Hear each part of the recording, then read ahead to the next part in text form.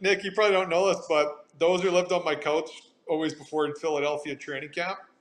And Uh-huh. he used to, families to stay home, and while training camp was going on, he used to live with me, hang out. We used to, I don't even know what we used to do, like watch US Open tennis at night. We'd golf every day. And then he would just eat Chipotle for about, I don't even know, 21 days straight. Breakfast, lunch, and dinner.